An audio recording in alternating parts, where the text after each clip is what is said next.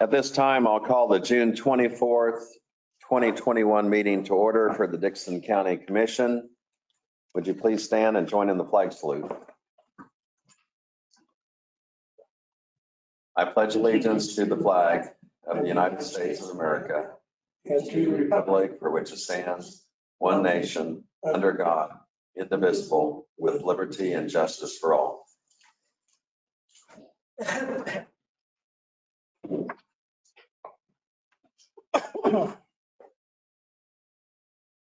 We've started just a few minutes late. We've been going over our budget this morning, and we still have some things to consider on the budget. And so we'll probably work some of that into the discussion of our meeting today. We do not have any, well, maybe I'll just add that to the agenda, a discussion regarding the budget. And I think we'll go ahead and do that with that one addition that we'll put down under the business item, just discussion regarding hearings that we've had. And so with that amendment to the agenda, I'd move that we approve the agenda as amended. Seconded. We have the motion and the second for approval of the agenda with that one addition. Any other discussion? All in favor say aye. Aye. Opposed? Motion carries. The consent agenda includes the minutes of the June 17th meeting. It also includes the payroll of $583,410.62, abatements of $3,620.66. I move to approve the consent agenda. Second. We have the motion and the second for approval of the consent agenda. Any other discussion? All in favor say aye. Aye. Opposed? Motion carries. We'll go to commission comments. Ron? I spent a little bit of time yesterday with the zoning people in their, what's the Comprehensive plan? comprehensive plan, and it went quite well. I'm learning more than I think I'm contributing, but I appreciate everybody's patience with working with me on that. But I spent a lot of time with folks yesterday, and there was quite a bit accomplished. So. Okay. Craig? Yeah, I had a phone call and somebody come to see me about the road damage between Trail Road and Rain Road on 3400 Avenue. And I explained to them that as soon as they got done with Rain Road, they would be repaving between Rain and the 2 miles between there. And he said, well, what if I have road damage on my trucks and my tires? And I said, you're doing that, you're going too fast. That was going to be my response. Okay. I did have a meeting at Central Kansas Mental Health this past week, and actually had Connie Hubble come in by Zoom, and she's been very active on a state and national level on various committees. She used to be on the state school board and so on, but it was on board development and the importance of boards that work together. And, you know, a lot of them are just the common principles that we have, whether we're on a elected board of commission like this or a board of something like Central Kansas Mental Health, but it's very helpful. And they also continue to talk about the additional needs that they have over there and level of activity, and they're, you know, reaching out well within our area here. I did have someone at my office the other day that they had grown up in this area and were back visiting and do not come very often. It had been a decade or so, and they just mentioned how they felt like everything was kind of thriving and a lot of good things had happened, and they had talked to a few business people and were impressed with the activity in the area, and just mentioned how things, you know, some things were the same, but some things had really changed. And so anyway, it's always good to hear the impressions that people have. And, you know, it made me think one of the areas that we'll talk on the budget or had come up in our budget discussions is the economic development and the importance of Dixon County to move forward in positive ways, and economic development to bring people here and have opportunities and so on. I mean, that's just an example of one of the many intentional activities that take place within the county to make things better. Okay, that's all I have on, we did add to the agenda, and we'll get to this later, but the budget process, and we've been through that earlier this morning and are going to continue along that way, and that'll come up later for discussion. We do not have any petitions or proclamations, so if there's any public comment, this would be opportunity for someone to address the commission or have a question. And if you just notify us if you are online. Just raise your hand on the, it's called raise your hand here. So we Okay. can acknowledge them. And we do have a few people that are watching, but it appears that they're watching and listening, but do not have a comment at this time. So we'll go ahead and move on in the agenda. So at this time, we'll go to our reports of county officers. Brad, could you give your report, please? Okay, we'll start out with a progress report from Monday. I provided you a couple documents relating to the renovation of the jail project. The bigger document is the up-to-date timeline that was presented by Lloyd Builders. As you can see, they've got that out to finish up in the first or second week of October at this point. That could always get better, most probably will get worse. About that. Also in your packet is, I provided you a copy of, and I know it's really small, that's the way it presented, a copy of the change orders that we've had since day one. Many of those had to do, if you look at those, with unstable soils and stuff that we found for the first portion of the project out there. I don't anticipate or expect to go through those today, but I wanted to give them to you. And so you'd have a chance to review them, and if we need to, next week in the work study session, we can talk about those. Along with that, just as a result of the issues that have come up in the last few weeks regarding the generator and electrical problems, I had, with the help of Sherry and Chancey, we compiled a list of issues that have come up resulting in change orders and extra cost, and they're primarily due to some deficiencies that we had with the original electrical engineer. And I won't go into a lot of details since we're in a public meeting and I don't want to say anything libelous, but we've discovered a number of tremendously big issues that were done by the original electrical engineering company that was brought on board by the Goldberg Group. Since that time, those issues were recognized immediately, and since that time, they have provided a different electrical engineer who is working with us fine and doing a good job. However, we're going back and still now discovering issues, and one of the biggest issues that has come up is the fact that our backup generator is severely undersized. When I say severely, I stress severely with a capital S and an exclamation point. The current generator that was placed there is purchased and been on site now for 9-10 months, is a 200 kilowatt generator, which is pretty good size. We found out in the last week or so that that will not run a lot of what needs to be run, and that it was also, the original plans were called for it to power things like in the county attorney's office and district court that don't need to be powered, because if you don't have servers and you don't have things like our freezer and walk-in cooler and stuff like that on there, in the jail, you know, some of those things are a priority. Worrying about office space is not a priority. So it's been very frustrating.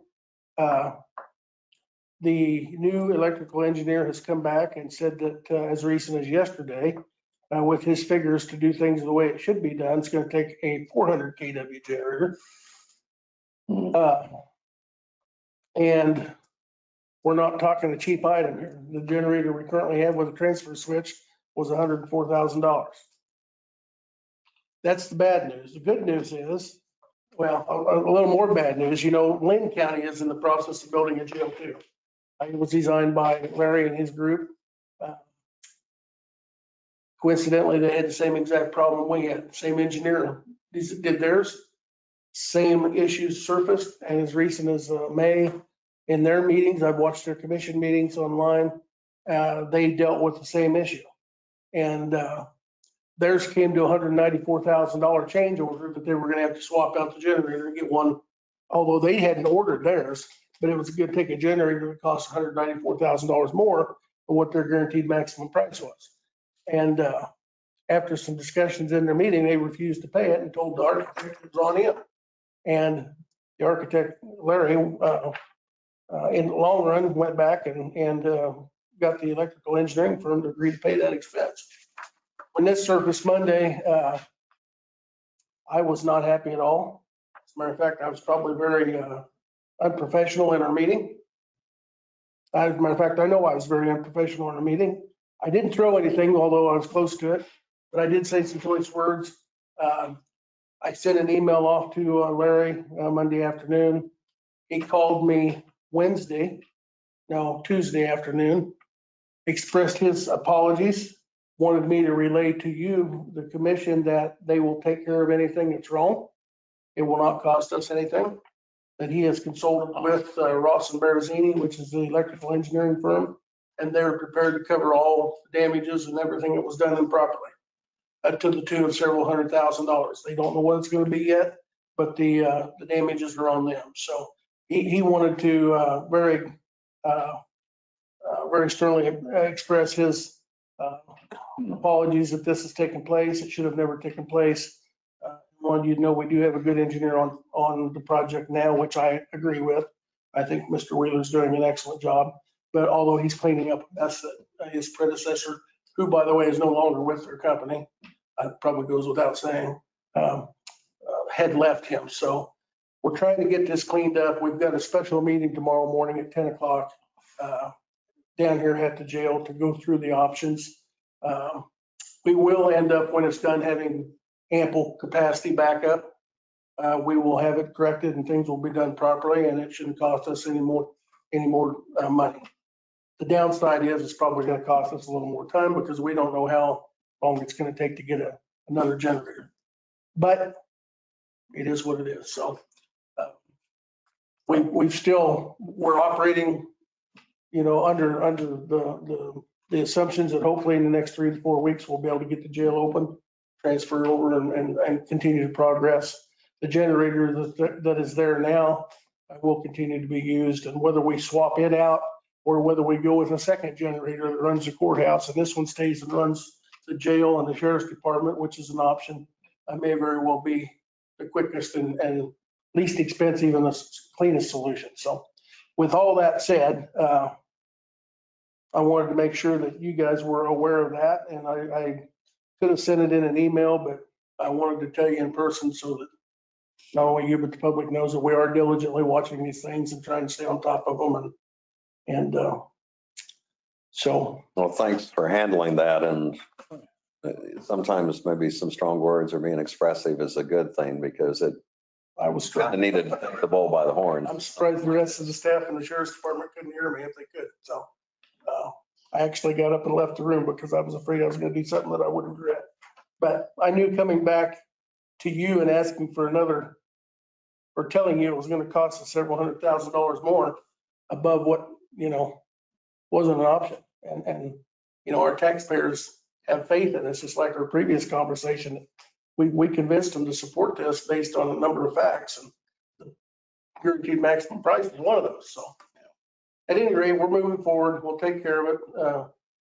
As far as the jail contractors meeting, I provided you the list. I won't go into all the details, but things are moving along. Tom told me yesterday we got good news that the overhead doors for the Sally Port were coming today. They were going to start installing them. That's about a month ahead of where we expected them. And so by now they should probably be down there working on those. Let's see, other highlights, Going back to the issues at Force 19, Brad, I guess that's the one that really sticks out to me. Gonna have to rewire the roof units. Actually, if we do what I just mentioned, no, we won't. Okay. But that was a concern that we had, because right now all those ceilings are sealed. That's what I'm, with not only detention material that you can't get through for Okay. all these purposes, but sheet rock and everything in else. other words, you put another If we tried to put a big 400 one there, there. we would have to go in and Okay, rewire okay. it. If For the we second do one, the 200 with the second one, we don't have to do that. And I'll be honest, I wasn't in favor of doing 2 generators because going down the road, that's 2 maintenance contracts, that's 2 devices we have to keep running. However, given our options now and the fact that there's some positives, if one has problems, your whole facility's not out. It may be a little bit more down the road, but it might be a better option in the long run. So they've kind of convinced me that that's worth looking at. And then when you deal with that number 19 issue, I don't even want to think about that. Yeah. Tom was about ready to pass out the other day when he was, because the electrician was saying, I can't get up in those ceilings now. We've sealed them. You know, it's a jail. You seal things so people can't get out. And our only option was to lay conduit across the roof. And Tom says, we got a nice clean roof. We don't want to screw it up. So you can see where these little hurdles cause a lot of problems. So yeah, hopefully that won't come about. Okay. Let's see, other items. Lloyd Builders was going to get with the landscapers and try to get some stuff done on that, on the areas that we could do.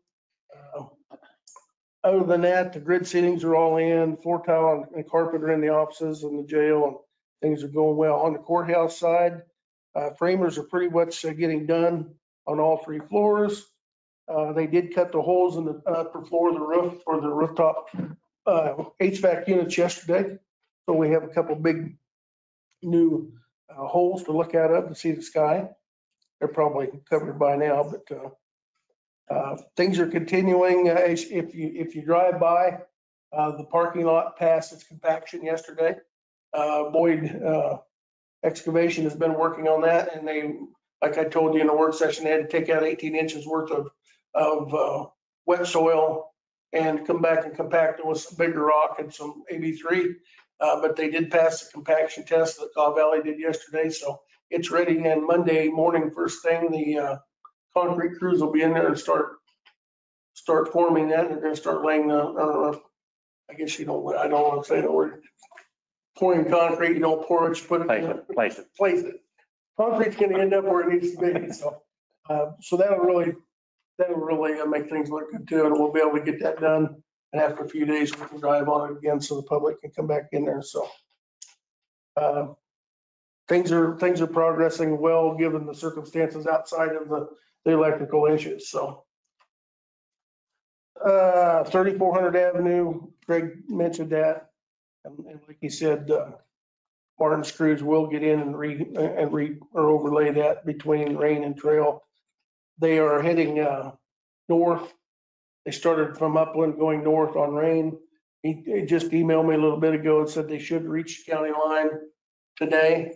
And they'll try and start back south. By midweek next week, they should have that done to where they can move over to 3400. So earlier this week, I did send a letter out to the townships notifying them that they will not be receiving any relief funds. We had originally sent them a letter that said, if you do get some money in from the federal government that gets deposited to you, that we will plan to meet with you and help you through the process of what they can and cannot be spent on. Don't get excited. Don't spend it until after we talk. We got a number of phone calls from them asking questions. Well, the federal government decided instead of sending that money out the way they were, it went through the state. The state took the initiative to not give any to the townships for whatever reason. Maybe a good decision. I'm not questioning that. I just know that we were informed that they will not be getting it. It's going elsewhere. So just to clarify anything to them, I sent them out a letter and notified them that they don't have to worry about that. So little fireworks issue that we had over on 2600 Avenue. I won't go into a lot of detail, but the last couple of years we've had, there's a horse boarding facility there, and we've had complaints, incidents go on the 4th of July with fireworks. I talked to Sheriff Davis about it after Barb and I talked, and then I talked to Doug.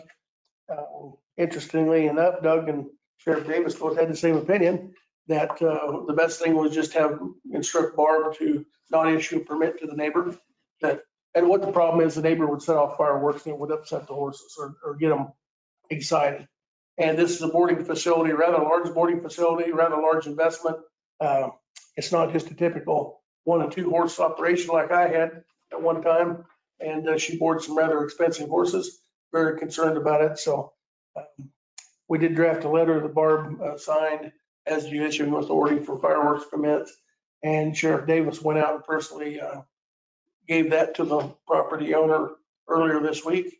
They weren't very happy. I don't know whether anything will come out of it, but it is what it is. So In Hayes Township? I believe Yeah, so. I know where it is, yeah.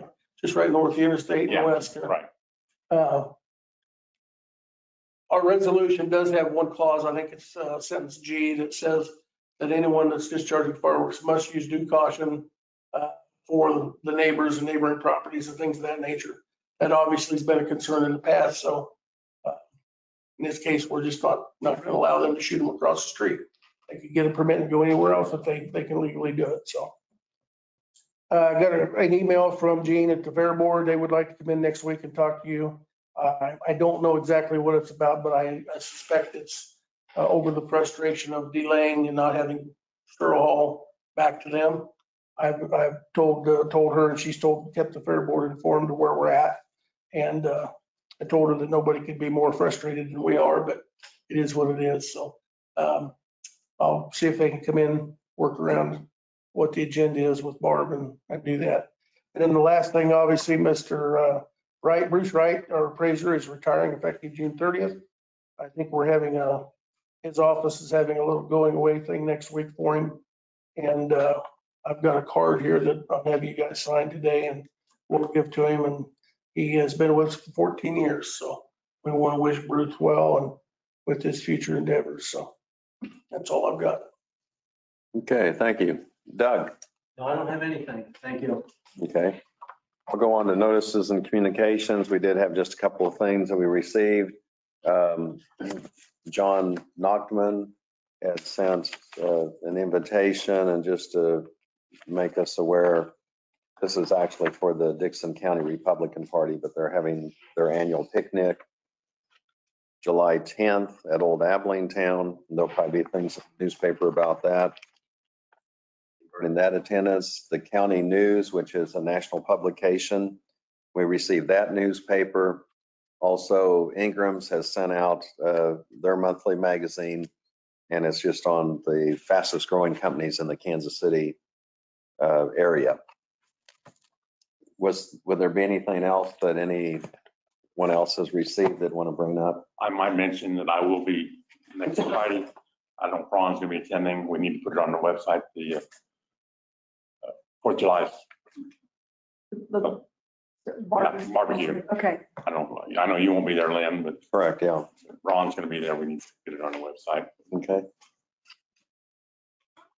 I know the Dickson County EDC is going to have their kickoff, but I think that's July 10th or something like that. A little further down, we'll get that on the website when it gets a little closer. Okay. We do not have any resolutions to discuss. No unfinished business. On other business, we need to consider the appointment of William Lorson. This is to fill the vacant position on the Banner Township Clerk. And Barb, I guess they sent you notification that he would accept that position? Yes, when they came in for their budget meeting, they gave Jeannie a letter stating that they recommended him to fill the position. Okay. And he was willing. Okay, and we need to do that by motion. So is there? I'll make a motion. Second. We have the motion and the second to go ahead and appoint William Lorson to the vacant position of the Banner Township Clerk. Any other discussion? All in favor say aye. Aye. Opposed, motion carries. The only item we have left is we have had budget hearings that have taken place, and we're kind of to the place that we need to kind of bring that a little further along. This actually officially would not take place until August, but it is something that notification has to be made in the newspaper, and that's something that Barb would take care of in advance in July. But before we get to that part, we've had our hearings, and we need to be able to offer some direction to our finance director as far as what all is involved. Either Brad or Janelle can kind of handle this, but one of the things the legislature has changed kind of a ruling or put a notification process. And it appears that we would you just want to cover that, either Brad or Janelle, between the two of you?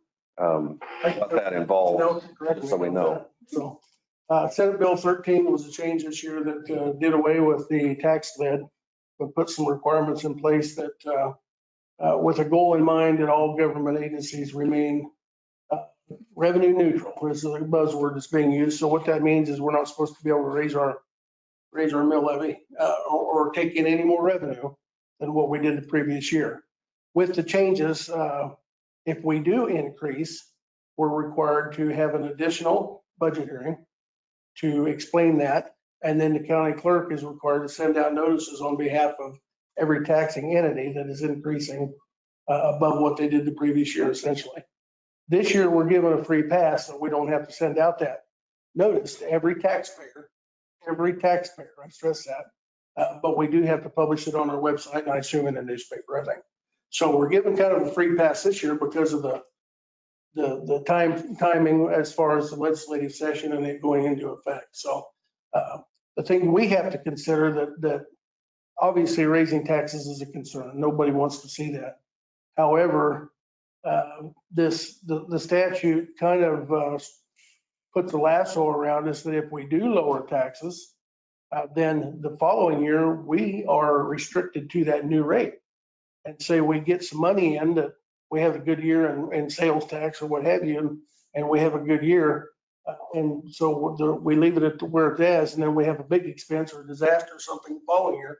We can't raise taxes without those notifications going out and those things happening. So there's some concerns there. So I think, and I'll turn it over to Janelle, but I think our goal is to try and keep the revenue neutral or the mill levy neutral, not raise anything substantial, but at the same time to protect our interests across the county, not lower anything and restrict ourselves moving forward, because it does put you in a very restrictive and state where you would not be able to increase your mill levy if something substantial really come up that we had to. And I would agree with Brad, and the budget seminars that the state held, that was a recommendation as well. And we're not asking to increase it significantly, obviously, because like Brad said, we don't want to increase taxes. It does protect us for this year in case the assessed valuation does come out differently, and that's a possibility, but next year as well and going forward, because prices keep going up. We see that.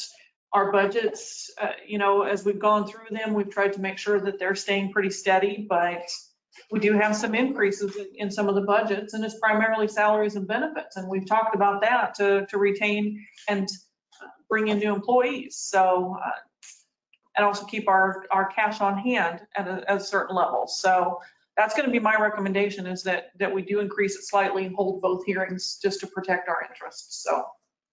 Hypothetically, moving forward, the one thing that changes almost every year is salary and benefits. And I won't go into why that is, we all know. But moving forward, if we stay at the same mill levy, unless our appraised or assessed growth increases at the same rate as what our salary and benefits are, right, we wouldn't be able to levy enough taxes to keep up with that increase. So that can be a little bit problematic. So I don't know what will come out of it in the future. I think this is one way that the legislature, and I'll go back and say the tax lid thing was all window dressing on behalf of the legislature, made them look good. I think this is their way of stepping back from that and still making them look good. And at some point, they're probably going to bow out of this. I don't know, but I think that's why you get elected at the local level. I think that's why city commissions and school districts get elected at the local level to manage the local taxes. And they've taken that control out of your hands. So. Well, and this is the first year since they've crafted that legislation. And as they were doing that, it does sound good in intentions and hypothetically, but the other variable too that we're faced with is right now, some of the supplies for materials and just your things that you would operate on, fuel that impacts the asphalt, some of the prices, and we've gone over road and bridge, the steel prices, and some of the delays that you have in receiving materials. It makes it a pretty tough year because we do not know what degree of increases we're going to be faced with road and bridge. Probably the wage part is big, but it's a little bit more predictable. Because typically we've kept a low percentage as far as the increase, as far as the wages are concerned. Specifically, what do you need from us, Janelle, as far as there's probably 2 or 3 issues. So if we go ahead and kind of do this per issue to kind of get to the end, or you go ahead, Craig. No, and I see the problem here. We won't know what our assessed valuation is till after we've done our budget, correct? We won't know the final assessed until November. Yeah. Or October. It's always after the fact. Yeah. So if we don't go above, or don't do the max, and we come in at less. Right. And what I'm going in is the school district, you can always authorize it. Mhm. You don't have to spend it. But you don't have to spend it, right? They're going off of the July estimates, and that's what, and they knew that when they wrote the bill, so That's the way it'd be next year though, too. You want. absolutely. Yeah. Yeah, that's not going to change, so. It's just an added step. And I hopefully still, we won't be off by more than 1%. I mean, I don't know what the, 1% is kind of what we went into this before, Right. before, so, which is good, but, I can come back with a budget or a mill levy increase or a final summary with a slight increase, like we've talked. I can also come in with it a little bit smaller, but the question I have is the request from the sheriff, where you're comfortable with that, and I think I have that, so that's good. We've talked about the outside organizations, leaving those in there. I will double check and make sure that the increases that are being proposed for the step plan comes in where we need those to be. So, And the outside agencies, just an example of 4 or 5 of those, just kind of for public benefit. So they know and Central Kansas Mental Health Board is one I'm on. juvenile, Central Kansas Central Regional isn't though. It's part of the. or right, But the juvenile justice went down by 8,000. the Conservation District, the Free Fair, the Tri-County Fair, the Historical Society, OCCK, and the Economic Development Corporation are the outside organizations that we allocate funds to, so. and typically they don't rely entirely upon us, but Right. they do touch our county and are involved, and so. Right. So then on the salary and wages aspect, what numbers to plug in for that are we? So we proposed a pay plan that it starts out at a 7 and runs down to a 3 by the higher end wages. Just asking how much money is it going to Oh, cost? how much money is it going to cost? That's what I think you're asking. I got to find my spreadsheet. Sorry, I mean, I didn't want to interrupt. No. Dollar number, Yeah. cut through the Give me the chase. dollars.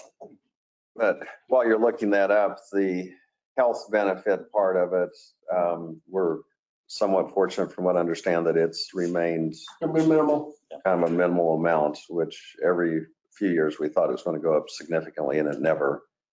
And I know one of the things they do is promote good health practices through their system.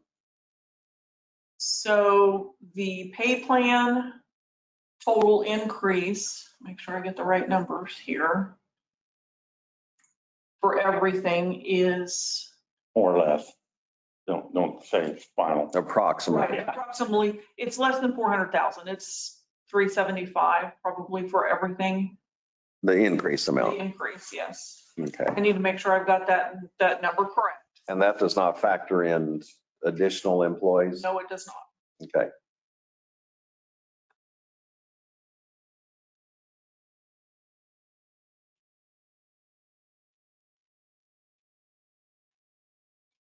So I can bring those numbers back to you and we can review them. The deadline that I need to let Barb know is July 20th. So we can get the information out. So you can bring a report next week and the week after, kind of fine tune that. fine-tune. What you're really looking for today, though, is some guidance on what to put in and what not to. Exactly. And really, the important thing is to add any added person, Well, the Because that's going to be the so we can highest see what cost. that final number looks like. Yeah, So on the jail and the sheriff's department, Mhm. on the jail, there's what, currently 17? There's 17 positions. And I don't know that we would need additional there, but we might look at what would happen if we would put 2 additional ones in that Fund them. position. You wouldn't have to let them hire, but I mean, have the money there available. Right. That's, I think Protect that's, yourself. yeah. Mhm. So, because maybe the jail's different deal, but if they go over, we have to approve everything. Is that for the jail too, or just sheriff's department? That's everything. So, I mean, if they spend more than everything has to come for us to be approved. Let's say run out, yeah. Because typically, once they transition into the jail, they can see how the operation of the jail is going and if there's any nuances that we didn't anticipate. The technology and the layouts should have created some efficiencies, even if there are a few more Right. Inmates than what we've experienced before. So we'll add in 2 in the jail, and what about on the sheriff's side?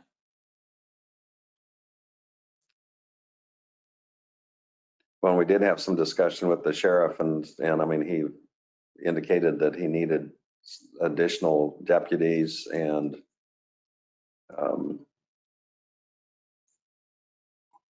but they also, I mean, my take on it was they have what they want to achieve, but we don't have to do everything the first year or look at everything and kind of do it step by step and see how it goes. Mhm.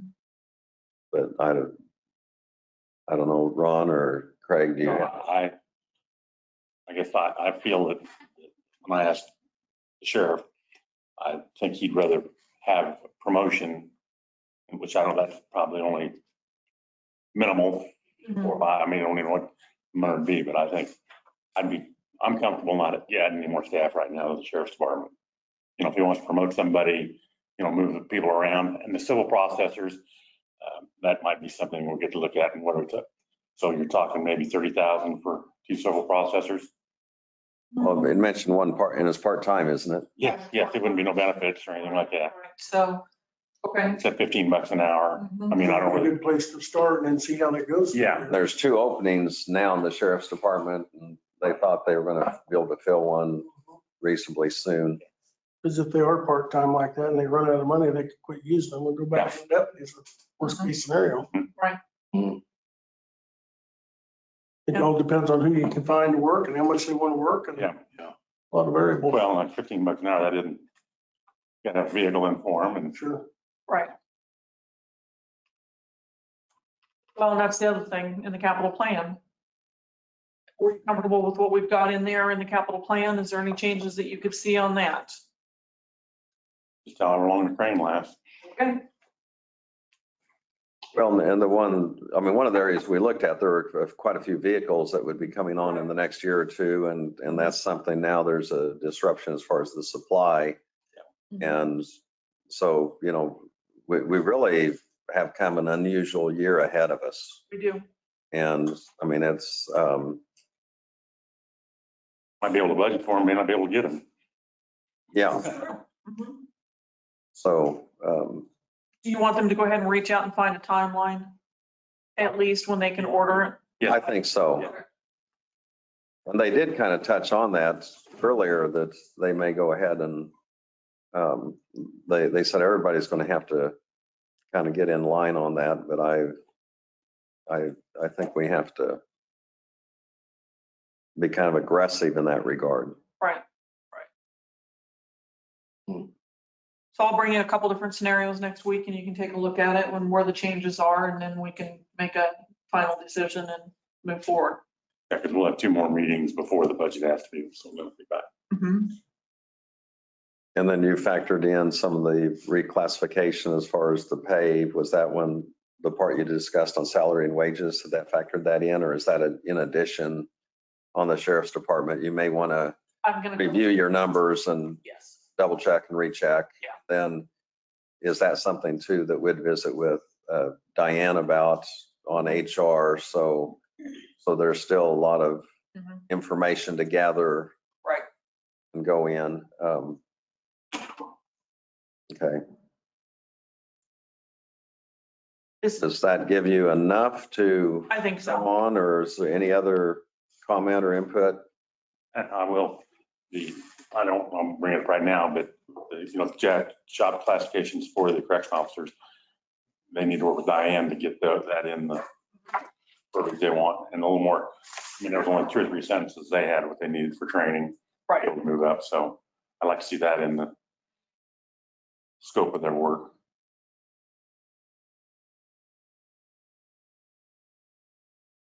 That can be later. I mean, it doesn't have to be implemented.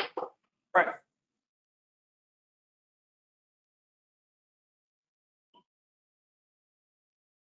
And the age old dilemma that we run into every year, people do want a level taxation portion of it.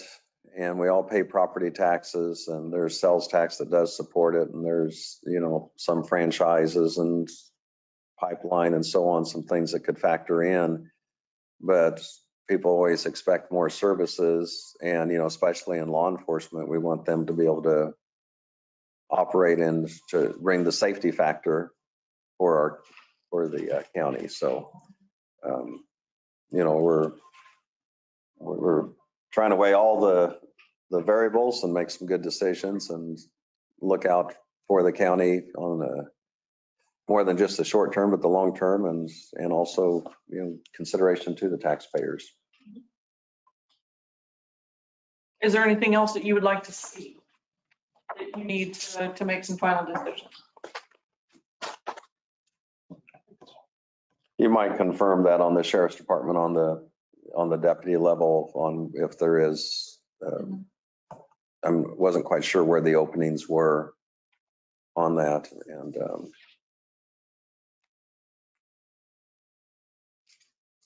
I think it's patrol, well, a sergeant and patrol. Sergeant.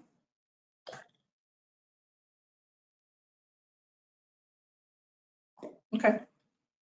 Can do. anything else for the meeting today? Then I did get, after the meeting last week, I got several emails from employees that wanted me to pass on their appreciation for the premium pay. They were very much appreciated your action on that. So thank you. We're able to do that through the The relief fund. relief fund. And speaking of that, I didn't go and pick up, I ran off a couple of emails we got. You don't have to get them now. I mean, I just didn't have time to go get them. So, Oh, on the same yeah, thing? yes, I forgot about that too, Brad. Thank you brought it up. Okay. I'd move we adjourn. I'll second that. We have the motion and the second to adjourn. Any other discussion? All in favor, say aye. Aye. Opposed? Motion carries. We're adjourned.